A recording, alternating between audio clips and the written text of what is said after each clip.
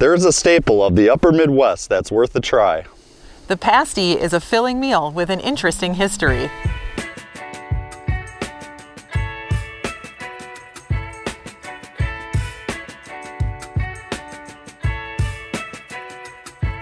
You can't travel through Michigan's Upper Peninsula without noticing signs for pasties. And yes, it's pasties, not pasties. Pasties are something completely different. Unlike pasties, I'd never tried pasties before. A pasty is a handheld meat and veggie pie. It's made by placing uncooked meat and veggies into a short crust dough. The dough is folded and the sides are pinched together, making a pocket with a crimped, crusty edge. Then it's baked, producing a delicious and portable meal.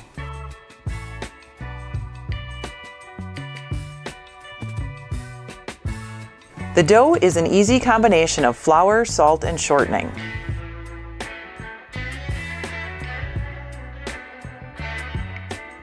Standard fillings include beef, potato, rutabaga, and onion.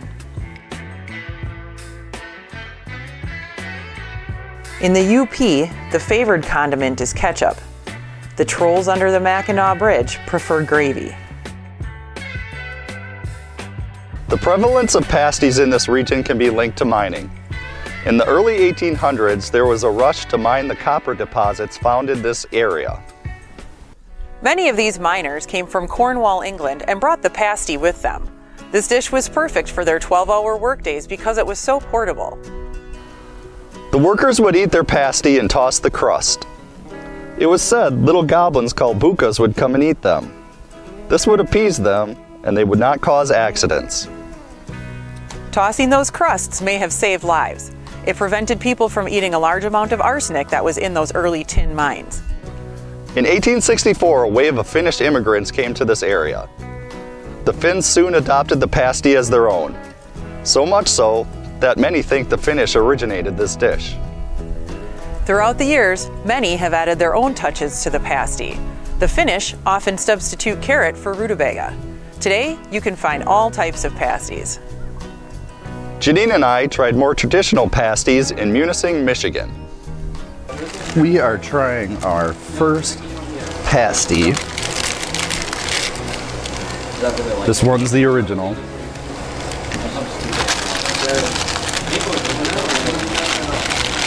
Been looking forward to this.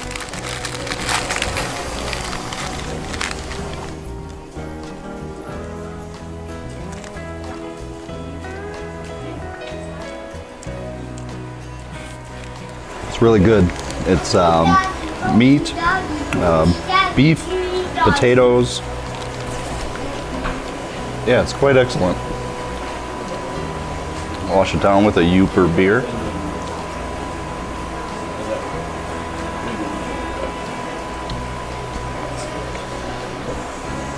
Also excellent.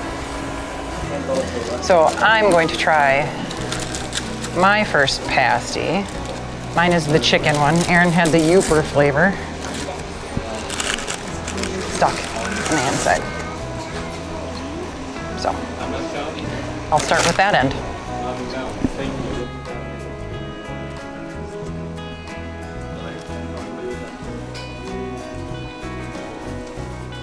It's really good. Pot pie-ish, I guess. We've got, I think, onions and carrots and chicken, maybe cabbage. Yeah, this is a tasty lunch. Later, we went to Irontown Pasties to get pasties for our pickier eaters.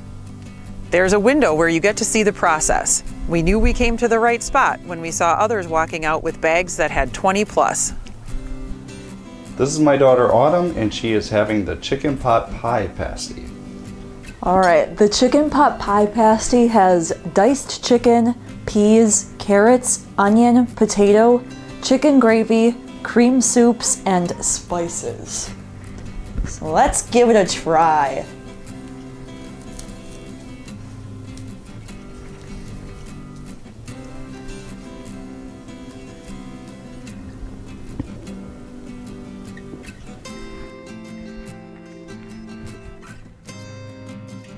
Tastes like a chicken pot pie. All right, we're here with our friend Kai, and Kai has the veggie cheese pasty. Hi, I'm Kai. Veggie cheese pasty has broccoli, cauliflower, carrots, onion, potato, cream cheese, cheddar cheese, mozzarella cheese, and other spices. We got triple cheese action going on here. Let's dig in.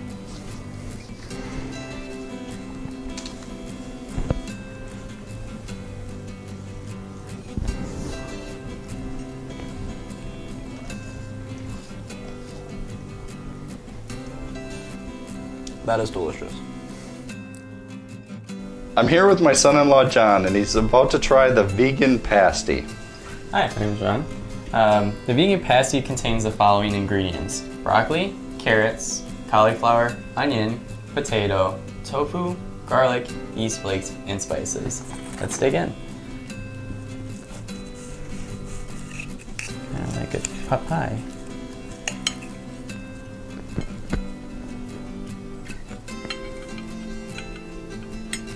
It's exactly what you expect. It's like a chicken pot pie, warm on the inside with nice soft vegetables and full of flavor. And very nice crust outside, like a pie. Hi, I'm here with my daughter Allie, and she is about to try the vegan spicy pasty. The spicy vegan pasty has broccoli, carrots, cauliflower, onion, potato, tofu, yeast flakes, crushed red pepper, jalapeno pepper, cayenne pepper, and some other spices. So let's dig in.